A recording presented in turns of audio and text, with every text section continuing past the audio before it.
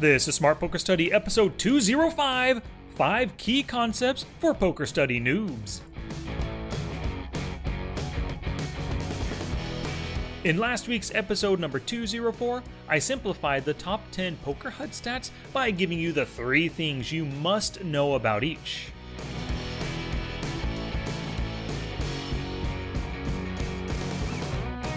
It's poker study time, y'all! Thank you so much for tuning in and for telling your friends. I love you and I appreciate all that you do to support the show. And if you're watching this on YouTube, hit that subscribe button down below and ding that bell so you get notified as soon as a new podcast or training video hits the airwaves.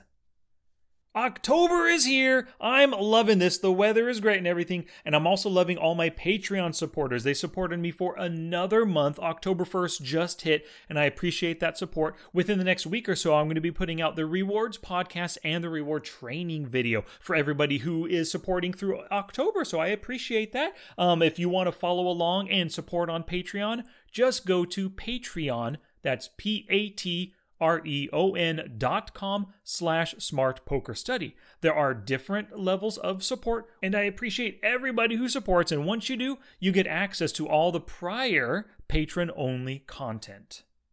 So visit patreon.com/smartpokerstudy to start that support.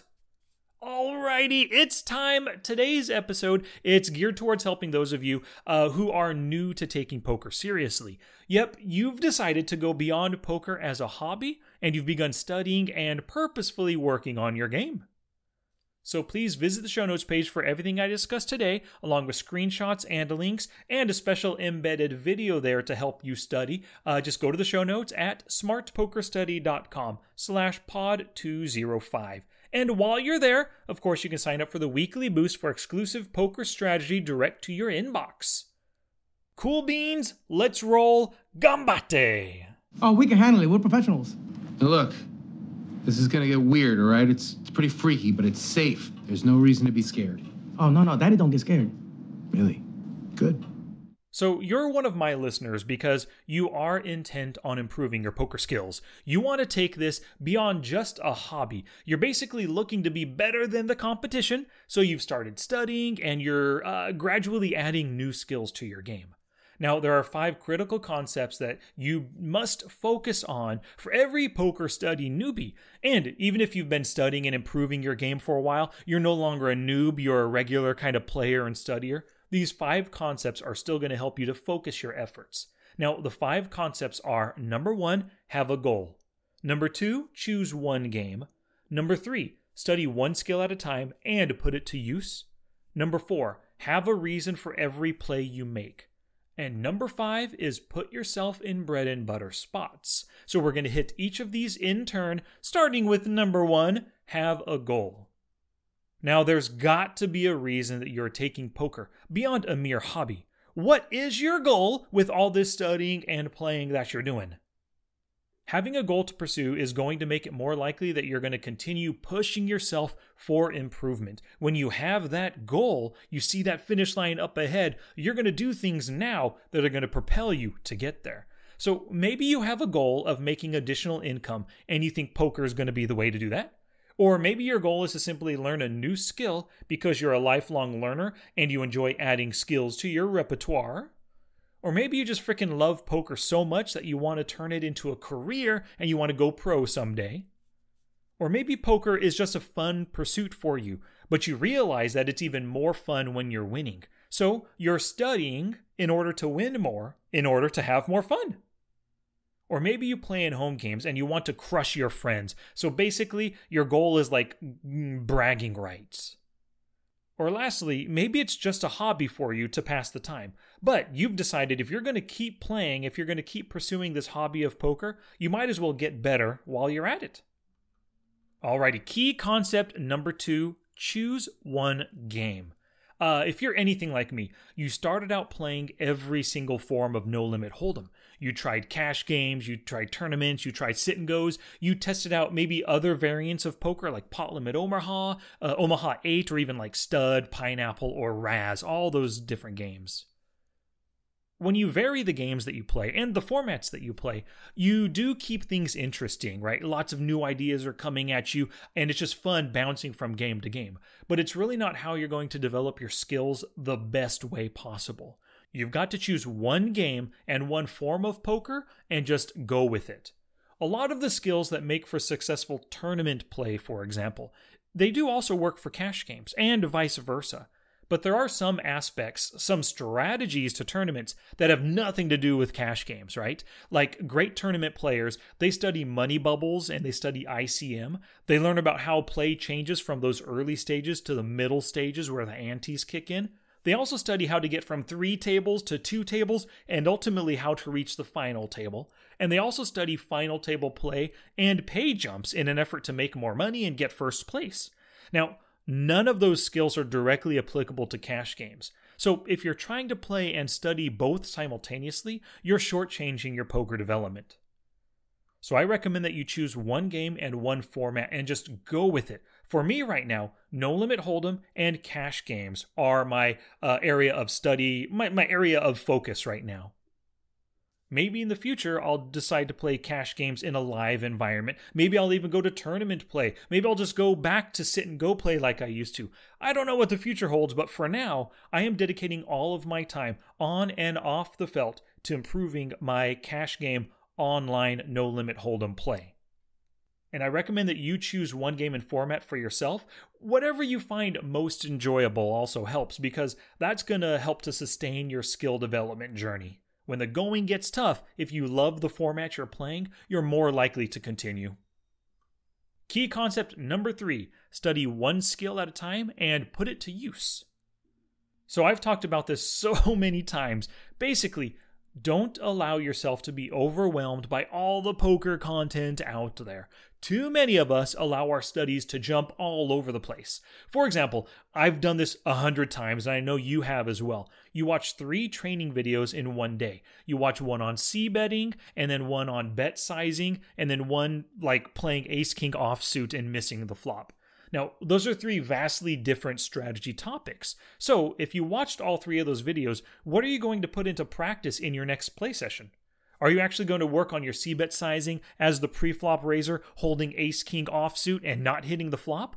That's a pretty specific situation that's not going to come up too frequently in your next session. How about instead, you focus on just one of those 3 things? So the first video you watch, it was on a c-bet strategy. That should be where you pull your in-game practice from, and then don't even bother watching those other 2 videos. Maybe the video creator, maybe they discussed c-betting on flops where there are a lot of turn cards that can add equity to your hand. So in your next session, you look for these opportunities and you act upon them. This is like, for example, this is holding Jack of Spades, 10 of Spades on a board of 9, 6, deuce with 1 spade on the board. So any spade on the turn gives you a flush draw. An 8 or a queen gives your Jack 10 and open-ended straight draw. And a Jack or a 10 gives you top pair. So when this kind of thing happens, you c-bet the flop, and then you double barrel on the turn spade, the queen, the Jack, the 10, or an 8. You basically have a ton of equity outs there that allow you to double barrel the turn. Now, this is a perfect use of your study and your playtime. You watched one video, you took notes, you pulled out one strategy, and then you put it to use. I guarantee you had more benefit by simplifying your studies this way than that other person who watched 3 videos in one day and really didn't know what to put to use. So don't overload yourself with poker content. Study one skill at a time and then put one thing to use in your next session. Earlier this week, I released a video called A Poker Study Routine Simplified for Beginners, and it gives you a simple 4-step process for effective studies. Now, I embedded this YouTube video in the show notes for today, so head on over and check it out.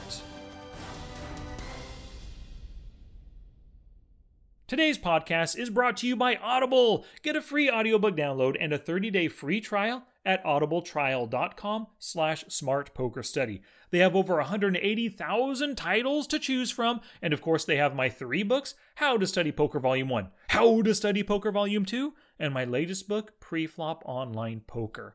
Now, once you sign up for your membership, you get a free audiobook download. Here's what I recommend. When you first sign up, get Preflop Online Poker for free because it's a more expensive audiobook. And then you're going to buy How to Study Poker Volume 1. Listen to that first. Learn the good study techniques I teach, then use those techniques to study Preflop Online Poker.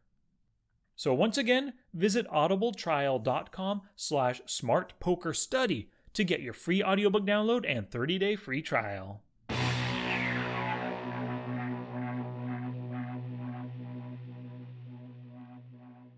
And two quick shoutouts today. They go to John Homan and Paul Stulak. Both of these lovely gentlemen purchased Poker Tracker 4 through my affiliate link. They went to smartpokerstudy.com/pokertracker4 with the number 4 at the end right there. And for their valiant efforts in supporting the show, I emailed them copies of my Smart HUD, as well as I sent them some video links for videos that are going to help them get more out of Poker Tracker 4 and out of the Smart HUD. They realize the benefit of tracking all of your hands, having a database of hands that you can study from and learn about your own play and learn about your opponents, as well as having a HUD to exploit those opponents. So once again, thank you very much, John and Paul, for your support.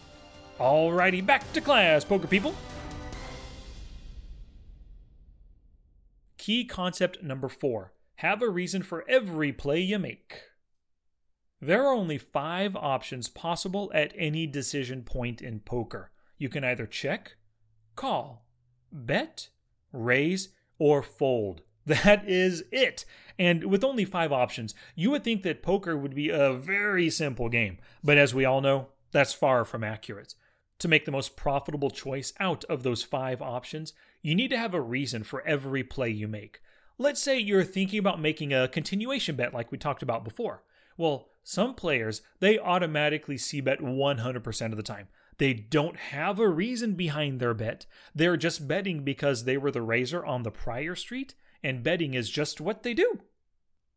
Now, we know this is not a good enough reason. I'm doing it just because I'm doing it. No, that's not a reason at all, actually. A reason would actually be something like, I am c-betting for value with my top pair hand because my opponent can call with second or third pair hands. Now, I think that's a valid reason to c-bet for sure. Or maybe you're c-betting as a bluff because you think something like, I'm betting my ace-king here on the 10 high board because my opponent is folding most of the time without a pair. If they decide to call, I still have 6 outs to an overpair on the turn. Bam! That's another good reason to bet, and this time it's betting as a bluff. Now, for many players new to taking poker seriously, you might not be able to voice the reason for your chosen play. Maybe it just feels right to you without any logic to back up your decision. And that's totally okay. You maybe don't know enough strategy just yet, so you can't fully articulate your reasons. When you're in this kind of situation, where a play feels right, go ahead and make the play, but tag the hand, or if you're playing live, take a note so that you can review it off the felt. When you're off the felt, you have more time to work through the situation, and with that additional time, you can come up with the best play option. If the option you chose was the correct play, great! Your instincts, they sent you in the right direction. If your chosen play was incorrect, that's also great. You just learned a little something that you can take with you into the next situation, just like this one. And key concept number 5, put yourself in bread and butter spots. So if you don't know what bread and butter is, I highly recommend that you check out episode 187, because in that episode I discussed it in detail right there. But to get all you poker study newbies on the right path, bread and butter spots are where most of your poker profits come from in No Limit Hold'em. Bread and butter is where you get to the flop as the pre-flop raiser in position against 1 or 2 opponents, but mostly 1 opponent. Because this is the most profitable spot to be in, winning players try to put themselves in the situation as much as possible. Now, the bread and butter spot, it's actually just one of 24 different ways that you can get to the flop. First, there are 4 different pre-flop actions that you can take. Number 1 is you're the pre-flop raiser. Number 2, you're the pre-flop caller. Number 3, you limp or you open limp. Now, this is technically calling, but it's even weaker than calling a 2-bet. It's the weakest way to enter a pot. And the 4th way to enter the pot is as the pre-flop big blind player, and everyone else limps in and you just check. Next, there are 3 different numbers of players on the flop. The first is 2 players on the flop, or a heads-up game. The second way is 3 players on the flop. And the third way is 4 players or more. Now those are just big multi-way pots. And finally, there's relative position on the flop. Number 1, you can be in position, or number 2, you cannot have position. So if we multiply these out, 4 times 3 times 2 means that there's 24 different ways to see the flop. And like I said, bread and butter is the most profitable one. So if you're an online player with a database of hands, you can take the time right now and you can go through and filter for all 24 of these spots so that you can see your profits and your win rate in each one. Now, if you have a database of 20,000 hands or more, I guarantee that you're going to find bread and butter spots are the most profitable with the highest win rate for you. The lowest win rate, it's probably going to be like a preflop caller or a limper, out of position, and multi-way. So your big takeaway here is to actively try to put yourself in bread and butter spots. This means that you're raising more than calling preflop, you're not limping, you look to have post-flop position, and you avoid multi-way pots. Challenge! Here's my challenge to you for this episode. Watch the video that I embedded in the show notes called Poker Study Routine Simplified for Beginners, and start conducting your studies this way. You study one thing at a time and put one strategy into action during your next session. You learn one new thing, then you practice it. Repeat this process over and over. This is going to help you achieve your poker goal. Now it's your turn to take action and dippy do something positive for your poker game. Oh, that's it now. Get out there and be somebody. Go write a book. This episode is not complete until you head to the show notes page at www.smartpokerstudy.com/pod205. Go there for screenshots and links, as well as that embedded video right there to help you get your studies going on the right foot.